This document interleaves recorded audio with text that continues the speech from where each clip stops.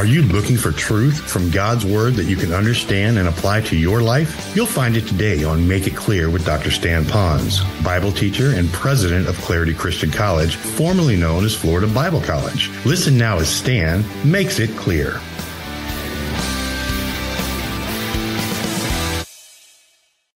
Because we've done maybe some man thoughts, man, not men like male, but people way to do stuff to get them into this office. And what we've done is we have eliminated or minimized the importance of prayer for those people. And so we're now on the other end trying to solve our problems by going to so many seminars and learning this. And what we really need to do is to go back and pray. And so I'm rebuking myself, really, not you all, because everything rises and falls on leadership. And if I'm one of the leaders and you're kind of looking to me as a point person to some degree, although I've got accountability teams, but we got to pray. When you enter into a relationship with someone, you need to pray. When you want to put on a new missionary, you need to pray. In your business, you need to ask God, who is going to be our hire? I have a form that I hand out to a lot of guys that are out there hiring. It's called 62 Questions to Ask a New Hire. It's an interview process. I'd say you don't need to ask those questions until you pray. Now, I will give you this. I'm not God. I'm not Jesus Christ. So I don't have the mind, and the Lord, He knows, and He can pick them out. In a few moments, you're going to see what another part of this is as well. Let's go to number 4. He picked them out after much prayer. Then what did He do? He sent them out. And they had a responsibility. And I wanted you to write this down. He sent them out. Now, as you're marking up your notes here a little bit, I'd like you to track with me just a little bit because I want to show you how the timeline of working with them happened. All right? He's doing His job. Certain ones are intrigued by Christ. They come to Christ. Others are coming to Christ. He's calling them to Him. Through the calling, they're believing in Him. While the believing in Him is going on, they're now starting to follow Him more faithfully. He now tells them to keep on, follow me, and I'll make you fishers of men. He didn't say that to be an apostle. He just said, follow me, I'll make you fishers of men. So now they're leaving their fishing trade and they're following Him. Then He says, I want you to be with me. Mark chapter 3 talks about when He's calling them. He said, now I want you to be with me. And with Him is for two purposes. One, to observe what Jesus did. We'll call that modeling. He was modeling these truths, showing them what to do. And then secondly, He was instructing them. That's another verse. So He was mentoring them. And then so He modeled it and He mentored them. And while that was going on, then He went up and He prayed. He said, out of all these folks, I'm picking 12. And He picked 12. Now, it didn't say it outwardly that He's picking 12, but that's what He did. Once He had those 12, He wanted to do something else. He wanted them to be with them some more. And then He wanted to instruct them some more. Now, I don't have time to teach you the whole life of Christ on apostleship, but He also then let them go out and then brought them back again. Here's what I would say. I would say this was nothing more than a Jesus seminary that was going on, and these were His seminarians. So He brought them in, He taught them, modeled it in front of them, and then He sent them out Saturday, Sunday, maybe Monday, came back to classes on Tuesday and heard what they had to do. Now that is coming from Scripture. Listen when they returned what was going on in their ministry. He did that for approximately 3 years before He then sent them out. Now watch. Before He finally unleashes them into the world for the final building of the church, they had to wait until who came? Everybody? The Holy Spirit had to come. And we haven't even got there yet. Maybe in 2 weeks. All right. That being said, I want you to know that's the whole economy of what's going on. Now, when He was sending them out to preach, what did He want them to do? I'd like you now to leave Luke and go to Acts chapter 10. Acts chapter 10. Those of you who are new or listening here for the very first time on the radio to this program, I really want you to listen now. Put your focus on this because I'm going to give you what Jesus sent these apostles out to do, but I'm going to park on one part of the message. And I want you to listen and engage in this because ultimately this is how it all begins for everyone. All right, so listen to that part. I'll let you know when it's coming up. So those of you that are taking notes, what were they to do when He sent them out? They were to preach. It's in your notes. There's a lot of verses that says the apostles went out to preach. They were to teach. We know that they were told to do that. Teach them to obey all things whatsoever I've commanded you. You know all this stuff, I'm sure. And then He also taught them to evangelize, which I'll talk about in a moment. But He also sent them out to heal and to cast out demons. Now, there's not much else I can find specifically to the foundational apostles. So I would say other things might be subject to this, or they would be included in this, but the specific things, they were to preach, teach, evangelize, heal, and cast out demons. That you can take to the bank. Now, that being said, I want you to go to Acts chapter 10. Are you at Acts chapter 10? In a moment, I'm going to read verse 39 through verse 43, but I got to set you up because some of you are you're just getting this now. All right. I've talked about what Jesus did. All right. Got his guys. He starts sending them out. He then goes to the cross. He dies there, rises again from the dead. He gives them some more instructions, 40 days. All right, listen, giving them instructions, showing himself to those guys. At the same time, answering some questions. Same time, upbraiding them. That means lambasting them in love for their unbelief, their lack of faith at times. And then he's reminding them that the Spirit has still yet to come before you go out. And then he leaves. 10 days are happening. And then they're praying. The Spirit comes. The apostles are now sealed deal with adding 11, now 12. We'll talk about that in a second. And now they're out doing the very thing that they were told to do, what they watched Jesus doing, what they were empowered to do. Now they're out doing that. So I wanted you to see that there's a timeline in here. When I get to Acts chapter 8, the Spirit has already come now, and now they're out doing the very thing that he sent them to do. Are you all with me? Are you with me? Okay, please don't fade here, because you're not going to get this other churches. You may get 3 points in a poem, but this is what you're going to get here. All right, stay with me now. When we're talking about all of this, I want to do a little parentheses. Some people have the idea that this is a great religious book about Christianity. My. And look what happens in the end days. And I think that's quite fascinating. But here's what I want you to know. Listen, look up here. We are in Bible times. You catch that? We are living in Bible times. Why am I saying we're living in Bible times? Because Jesus still has to come back. We still have the tribulation, still have the millennium, still have the new heavens and the earth out there. So that means in a big timeline, we're still living in the Bible times. We're just not living in the Bible days. Do I hear a witness on that? Okay. No, I don't hear a witness. All right.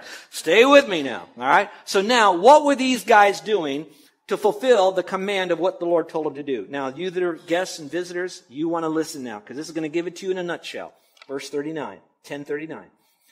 Peter, by the way, if you'll notice in verse 34, is speaking all over the place. Peter says, we are witnesses of all these things he did both in the land of the Jews and in Jerusalem. Not that there's no Jews in Jerusalem, it just means the land of the Jews would be in northern Israel, Galilee. And then it says they also put him to death by hanging him on a cross. You might say, I thought they nailed him on a cross. Well, you'll nail a picture on the wall, you'll hang a picture on the wall. It's the same basic thing. Verse 40, God raised him on the third day. They knew hanging on the cross meant death. So if God raised him the third day, means he came back to life again. So you have the death and the resurrection. And granted that he would become visible. And we know from 1 Corinthians 15 that there were myriads of people that saw him. Then he says, verse 41, not to all the people that he made himself known, but to witnesses who were chosen beforehand by God. Now that in itself will preach heavy. So look up here for a moment. I won't go long. Just listen. While Jesus came back to life, he could have revealed himself to a lot more people than he did, but he handpicked a bunch. Now, we're not talking 1, we're not talking 10, we're not talking 100, we are talking hundreds that he specifically revealed himself to. Apostles for sure, which is in context, but there were others that saw him, which means that validated that he died. It validated that he rose again from the dead because he was alive, because he visibly shown himself after death that he was who he claimed to be. Let's go back to the passage. Now, verse 41 again. Not to all the people, but to witnesses who were chosen beforehand, that is, to us apostles, who ate and drank with him after he arose from the dead. Woo, now you got it, death and resurrection. Verse 42. And he ordered us, the apostles to start with, to preach to the people, herald something, make something known, and solemnly, that means seriously, to testify that this is the one, referring to Christ, who has been appointed by God as judge of the living and the dead. In other words, not only did all of this, but you're going to have to give an account of what you do with what you know. Now, verse 43 is the key. This is where you want to come. This is where it all begins for us as a Christian. Of whom, of Christ, all the prophets bear witness. And that would be Jeremiah, Isaiah, Daniel, all the Old Testament prophets bear witness that through his name, Jehovah Yahshua, God who saves, everyone, underline that, Everyone, and I could say anyone. So this grace is provided for everyone who believes in him. There's your faith alone in Christ alone. It doesn't say who behaves. It doesn't say believe and behave. It says whoever believes in him. It doesn't say who gets baptized, keeps the commandments, or turns from sin. I'll let that sink in for a moment. Because a lost person really can't turn from sin because that's a righteous deed. And a righteous deed he can't do because we're dead in trespasses and sins. So God doesn't look at our deeds. Who believes in him, he looks at our heart. And then it says, everyone, anyone who believes in him receives what? Forgiveness of sins. Now that was the message that began to launch out into the church. And that's how they were selected. They had to believe, they were called, they were chosen, and they had to be sent out with a message. I can see right now that I am not going to have time to finish this. But I think I better end with this last part. Many people today that follow religions and they get comparative religions and they like to be really religious, they go to churches that have a lot of stained glass windows. They have a lot of the pomp and circumstance that goes with religiosity, and sometimes that religiosity has a lot of what we might call so-called Christianity and stuff. And I don't ever want to put that down. But at the same time, I don't want that to be our template of what we really think Scripture is teaching, because it's really not. I would be the last person to look at these 12 or 11 guys and think any less of those apostles for what they've done. For my faith, my life, my ministry, my everything is upon Jesus Christ, who's the foundation. And from him, that was made known to the world by the apostles as they then continued this process of world globalization and the gospel. So I won't put them down. But at the same time, I want you to know that the Lord never once picked them because of anything special in themselves. It was underneath the sovereign act of God. The closest I can get to try to maybe understand God and why he would choose these guys would be for us to see that God is willing to use anyone. For example, out of the 12 that he chose, the last one, Judas Iscariot, was a rummy. He's the only one we don't believe was from an area of northern Israel called Galilee. Galilee was like the worst part of our island to live on, we might say. All right? When you looked at the guys that he chose, you need to know a little bit more.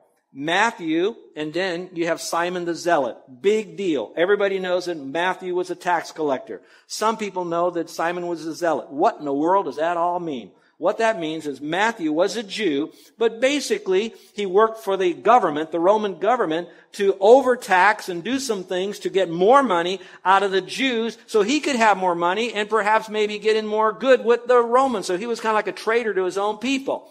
Then you have Simon the Zealot. He was so zealous for the Jews that often those zealots were a part of another organization of terrorists who would have daggers under their robes that would go along and kill anybody who was a Roman who did anything to hurt or harm Jews. So now you have this terrorist and you have Matthew, the very two guys that are working opposite each other, and there they are in the same team of apostles. And then mixed in all of this, you have little simple Peter, James, and John.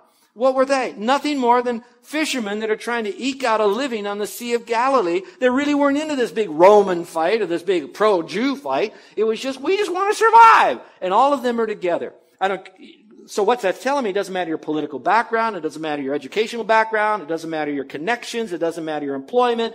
All it matters is God sovereignly wants to choose us. And then once he chooses, watch this now, through the power of the Holy Spirit and our submission to his word and his spirit, God begins to change us and use us. Now, he doesn't make us all exactly walk in lockstep with one another, but he does take where we are and we become more like Christ, and that's the whole part of the body. So let's give you these quickly and we'll close. They're not stained glass saints, they're just ordinary men. They lacked understanding. Jesus kept saying, don't you get this? They lacked humility.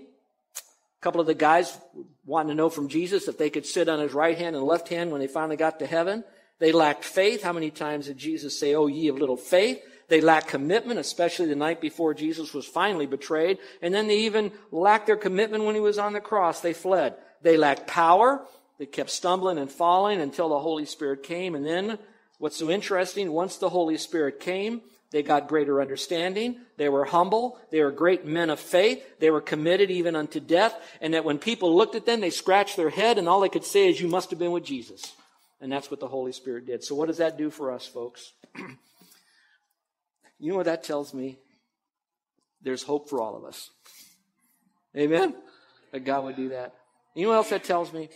If he did that with the apostles, and they, watch this, they were so important that they would be called the foundation of the church, in a sense. And all of us are on that and on Christ. God can do something with you and me. There are so many lessons in here. I can spend an hour just spending just 15 different applications. I'm going to let the Holy Spirit do it. The bigger take-home points is what I've given you in your notes. They're real simple. I like them. They work for me. Our history is long and strong as Christians, aren't they? We have a long history as Christians, and it's very strong. We withstood all the different persecutions, and we will continue to do so. Nobody can kill Christianity. It will never be extinguished. Why? Because it's prevalent and it's powerful. But also our heritage as Christians is sound. It is built upon the inerrant and sufficient Word of God. It is sound.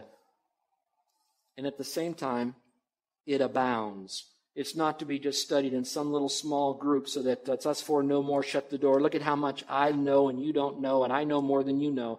It's all about getting dirty for God with what we know by reaching out to others. Therefore, I'm going to appreciate the history of the church. Now, give me a moment on this. We have the most unusual music at our church because we're kind of like all over the map. And we'll sing traditional hymns sometimes. We'll do Hawaiian music sometimes. We will sing praise songs. Sometimes we get a little upbeat. We'll sing all different kinds of songs here. And people wonder, are you trying to find yourself? No, I don't think we have traditional, or I don't think we have contemporary. I just think we have biblical. You know, just be as biblical as you can be. I said all that to say, that's why we won't move away from some of the old hymns. And maybe there's even more sacred hymns that we don't sing or we don't do any longer. And you say, why should we do that? Because, watch this, we sing the contemporary to try to appeal to the unchurched people and their style of music. And I understand that we should be all things to all people, that by all means we might save some. I understand all that. I'm there, okay. But at the same time, I think they and all of us need to remember that we are built upon a tremendous tradition of sound history and heritage that got us to where we are today, and we can't totally reject it. Y'all like that? Let me say this too. On the other hand, there are some people that are so involved in Reformed theology, and all they want to talk about is Reformed theology and the Puritans. They keep going back to Calvin, and I'm not going to dismiss his teaching. He's a great man of God. I have the first edition translated into English copies of his commentaries. I have that whole set locked up in an airtight room. That being said, some of them, they've never gone any further. It's like God died when Calvin died. You understand what I'm saying? I have a smile on my face. I love you. I'm hugging you. Okay. But you can't do that either. It's a movement. And so we don't leave it and we move on. What we do is we embrace it and we grow. There's more technicolor. There's more strength. It's developing us as God is moving us. So our heritage is sound and abound. It's been properly planted, and I think that's why it is here today. And the beautiful part of it, it's producing fruit. So my question to you is, you guests that are here, would you be one of his fruit today? Will you trust Christ as your Savior? By grace alone, through faith alone, in Christ alone? I pray so. Let's bow our heads and close our eyes and give you a moment to really reflect. Today, there was a lot on your plate. Wonderful music, dramatic testimony. And those of you who are guests, you came in and thought, oh, look at this nice little coffee and punch, and this ought to be a quick little service. And you got in here and you're saying, whew, this is really heavy. I'd appreciate if you wouldn't move around in our sanctuary right now if possible, because we've got some people that need to really concentrate. I don't want them to be distracted. Thank you so much for them. All right. So for some of you, it'd be an opportunity for you to really get alone with the Lord in your mind. The Lord sovereignly brought you here today. In some measure, you came here and God provided a way for you to get here. Something got you here. It wasn't by accident. There's a bigger thing going on. Supernatural, maybe mystical, I don't know. But I know this, that we have a sovereign God. And He wanted you to hear this today so that your faith will not be based upon what a little church in New Guano might believe. It's built upon the integrity of the theology of Scripture that is provably accurate. and sufficient, and has been defended by men, women, and some children, even until death. They believe it. And what is that message? That there is one who died and rose again,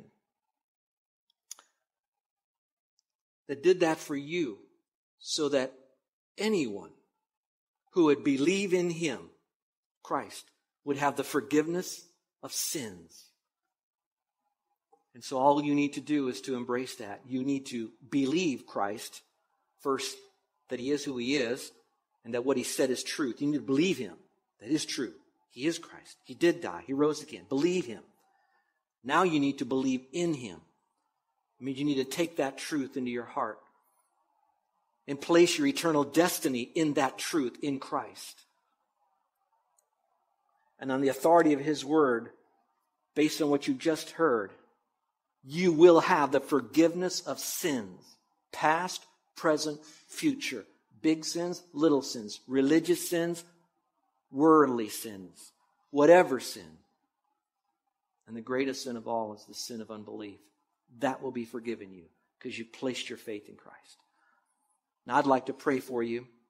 And when I pray for you, it's not praying you into heaven. It's not making you stand up, come down an aisle, fill out a card, do anything like that. It's just you letting me know silently but with an uplifted hand that today was the day that you trusted Christ as Savior.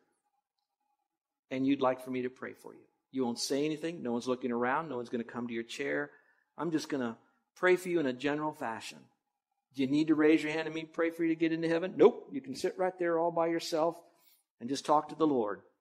Can you make a mistake? Not really. If you truly are trusting in Christ alone, you can't. He knows your heart. He wants you in his forever family. He's not going to make it hard. It's not hard believism. It's just believing. It's just trusting. It's just relying on. It's by faith in the right object, Christ. So with heads bowed and eyes closed, is there anyone in here today by an uplifted hand that would like me to pray for them? Because today was the day you're trusting Christ. Would you slip up your hand? Anyone at all? Thank you. God bless you. Anyone else? Thank you. You may put your hand down. For the rest of you, let the Spirit of God awash you on these truths. We're part of the community of the redeemed, of a rich heritage. 10 years from now, people are going to look on us as part of that heritage as well. What have we done with our Christianity today for them for tomorrow?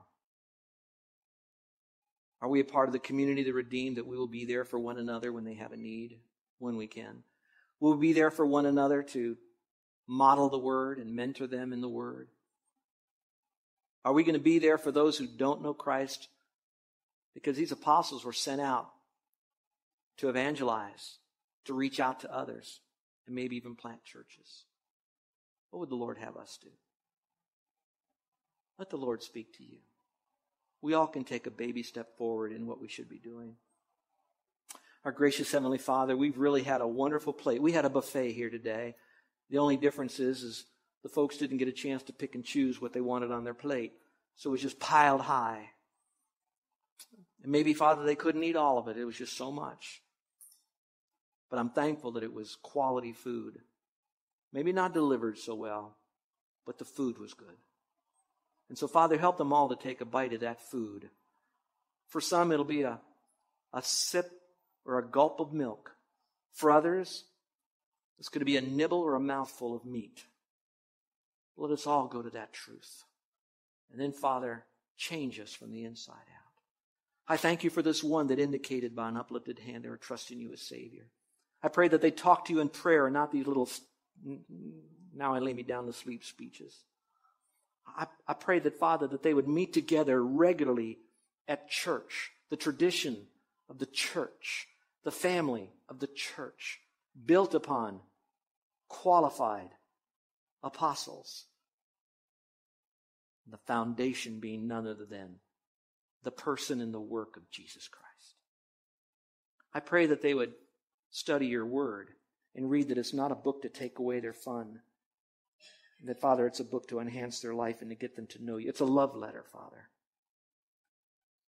I pray that they'd tell someone else that they became a believer today.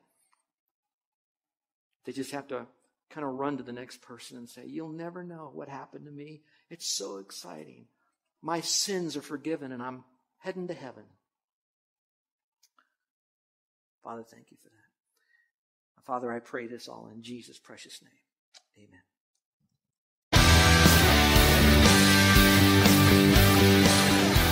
This is Joe Ponz, and I want to thank you for listening to Make It Clear with the teaching of Dr. Stan Ponz, founder of Make It Clear Ministries and president of Clarity Christian College. Make It Clear is dedicated to taking the Word of God with clarity into every person's world. It's the support of listeners like you who make the ministry of Make It Clear possible. You can provide your tax-deductible gift to Make It Clear online by going to makeitclear.org. That's makeitclear.org. Thank you for helping us make it clear. If you would like to have Dr. Ponz speak at your church or event, please email us at tellmemore@makeitclear.org. That's tellmemore@makeitclear.org. Thank you, and remember to make it clear.